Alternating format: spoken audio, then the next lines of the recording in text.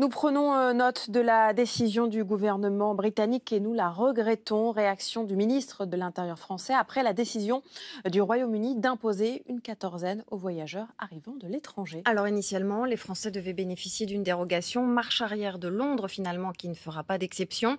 À compter du 8 juin pour passer de l'autre côté de la Manche, il faudra donc accepter une période d'isolement de 2 semaines. Sur place, notre correspondant Arnaud Comte.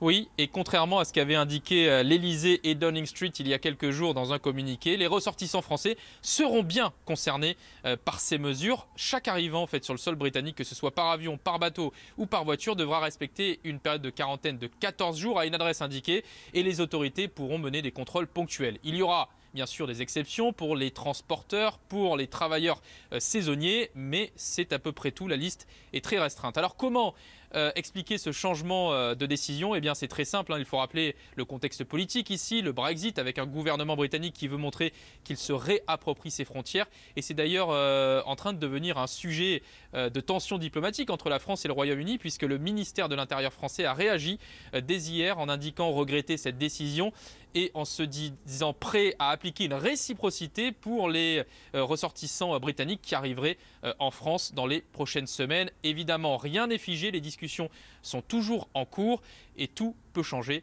dans les prochains jours.